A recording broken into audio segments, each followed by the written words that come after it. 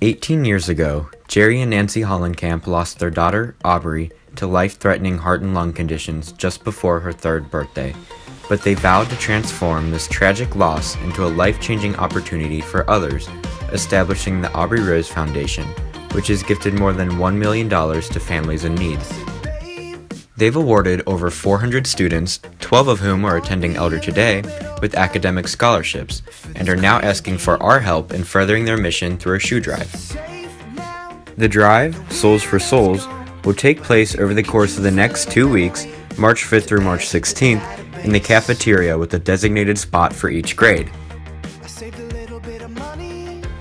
The shoes we bring in for donation will allow those struggling financially due to a child suffering with critical illness and those living in poverty around the world to put their best foot forward. They will be shipped to developing nations across the globe where they will be cleaned and distributed so that systemic poverty can be stopped in its tracks. To explain what can and cannot be accepted for donation, Student Body President Lou Langen. Alright guys, so we got 3 pairs of shoes. I'm going to see which ones are good, which ones are bad. I take a look at this one. No holes or anything, soles look good. I'd be happy to wear these shoes. I'd give it a thumbs up.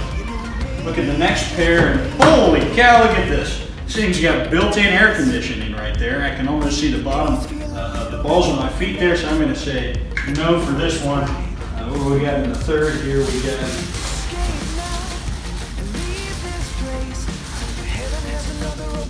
Any student who brings in at least 1 pair of shoes will receive an out-of-uniform day. And the grade who brings in the most pairs of shoes will receive a specialized t-shirt designed for their class.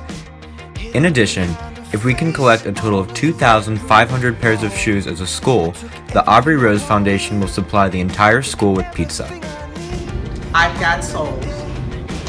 We got soul. I got soul. We have soul. I've got soul. We got soul. So do I. For more information and further guidelines, please visit elderhs.net. And let's put Elder's best foot forward.